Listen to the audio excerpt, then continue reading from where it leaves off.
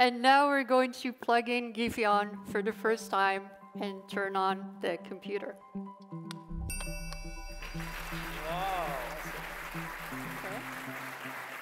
Gefion is going to be a factory of intelligence.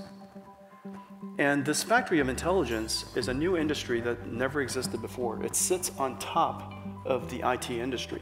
We're inventing something fundamentally new.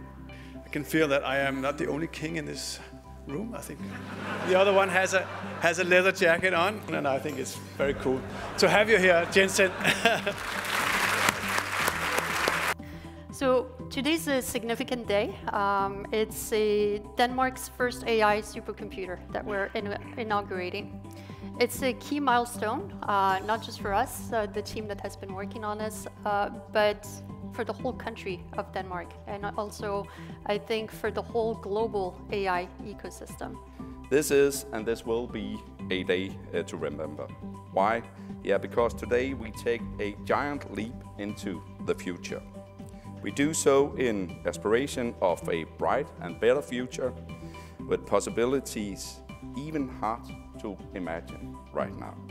We ask academics, we ask research institutions, startup companies, ministries, what is the biggest need for us to accelerate research and innovation in the Kingdom of Denmark going forward? And there was one simple answer: better and stronger and smarter AI-based compute power. This is a prime example of what we do best in Denmark with public-private partnerships, where we can pull together all the different sources that we have in our society, both in terms of knowledge, in terms of funding, in terms of capacity to execute.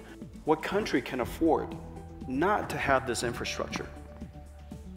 Just as every country realized you need to have communications, transportation, healthcare, fundamental infrastructures, the fundamental infrastructure of any country surely must be the manufacturing of intelligence.